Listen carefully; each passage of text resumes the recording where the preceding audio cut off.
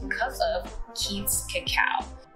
This is gonna give you all the tips you need to know to make the perfect cup of cacao that's actually gonna stay warm for a long amount of time and really give you the most benefits from your bar of Keith's Cacao.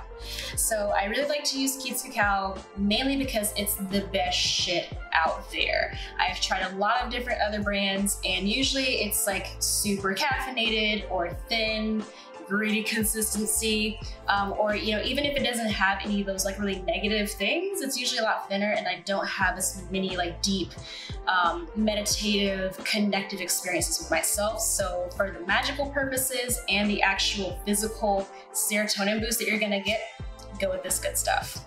All right, so when you get it, it's gonna come looking like this. This is a pound of the just milled cacao beans. I also recommend getting the cacao paste and not the cacao beans because that's a whole different process of how to make cacao, a smooth cup of cacao from beans. It's really difficult, just get the paste. They've done all the work for you for no extra charge.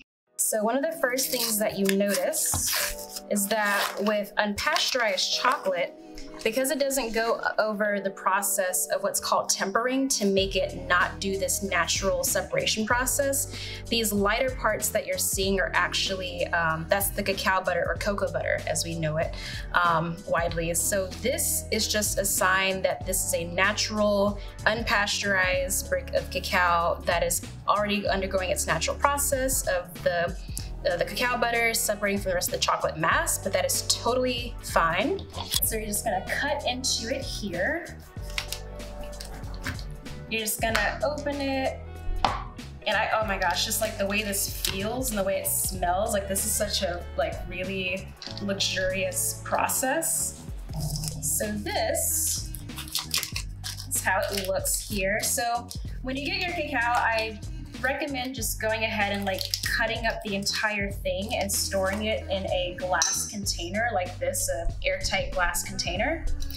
So that way you can actually preserve it for longer without it drying out. So as you can see also, like when you start to cut your cacao, the parts that have the cacao butter already starting to separate actually cuts even more easily. It starts to crumble automatically. And there's no set like, size that you have to cut it to, just whatever size you need to get it to in order to fit into whatever your container is. So even if you don't have an airtight container, you can also just use a Ziploc bag as well. That's what I started off using as well when I was getting into cacao. So next you just want to get this into your container.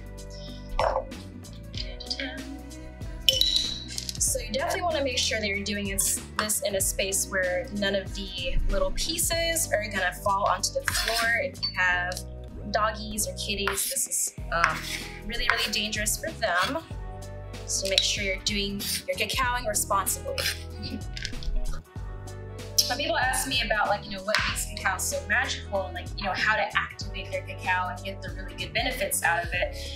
My number one tip is to actually sing while you make the cacao. You can sing, you can hum, you can play your favorite music and dance around to it. Like this is a plant medicine that really responds well to just like movement and expression and being happy and just expressing yourself, or even just emotion in general. If you're feeling sad and you're making yourself a cup of cacao, play a nice sad song that makes you feel moved. And also when it comes to storage, just remember not to refrigerate this because that'll create moisture, and that is no bueno for the cacao. Most likely if you're watching this video, you're coming to one of my monthly cacao ceremonies or you're hosting one for yourself. So for a ceremonial dose, for one person, I would go about, yeah, so this amount right here, that would be a ceremonial dose. So about 1.5 to 2 ounces if you measure this out.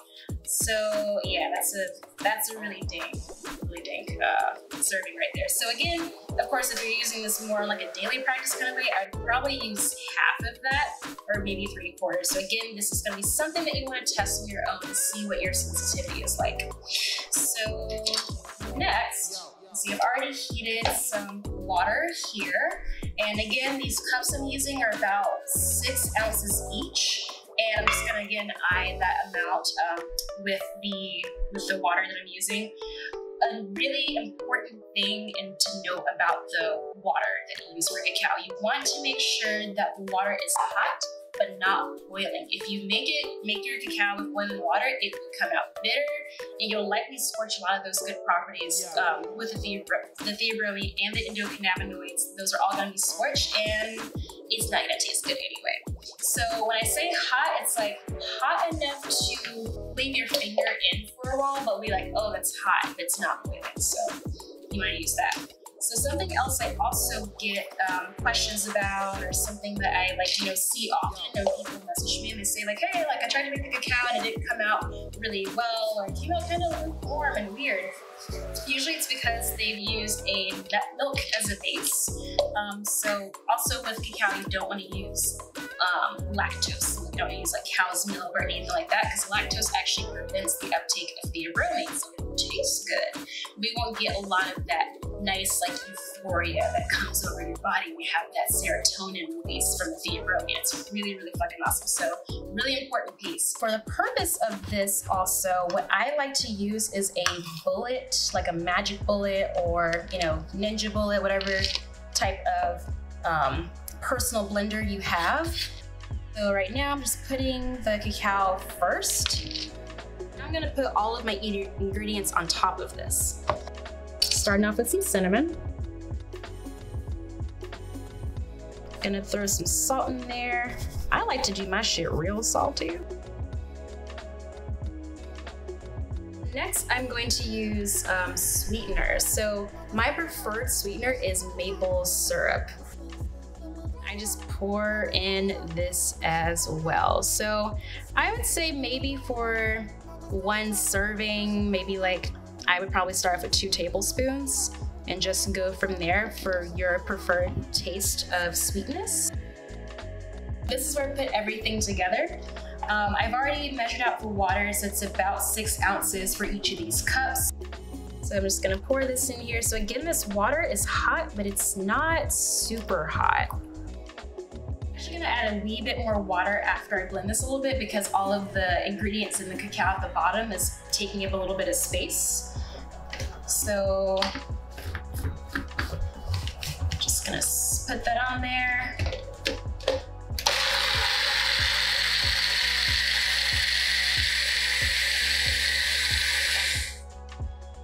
Another reason I like to use a blender, particularly an airtight blender like a Magic Bullet, is that it produces more froth. Pour and enjoy.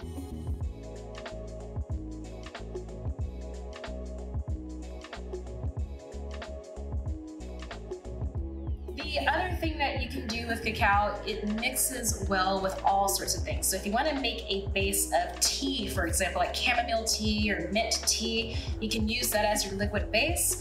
At this point, you can also use cayenne pepper, you can use maca powder, anything else that you want to use to enhance your experience. Blends really well with cacao. So often what I'll do for ceremonial purposes is also add cayenne, because the cayenne's gonna help that uptake of the theobromine even more, so you get quicker to that serotonin kind of wave. So if you'd like to dive deeper into this magic with cacao, you can purchase using the link below this video, and also you can find out how to join me for cacao ceremonies that I host every month on the first day of the new zodiac season.